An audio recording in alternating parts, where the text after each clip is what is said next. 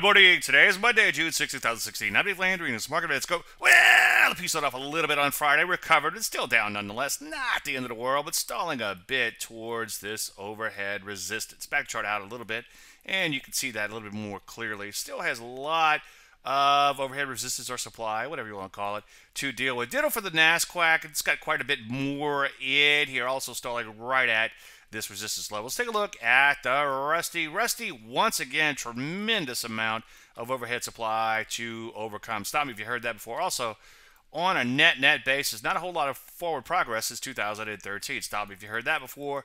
Too, stalling a little bit on Friday. Not the end of the world. As you can see, shorter term working its way higher. But again, it's got its work cut out for it. So what do? Well, not much. As long as that big blue arrow is pointing sideways, there's not a whole lot to do as a trend follower. Don't try to make something happen.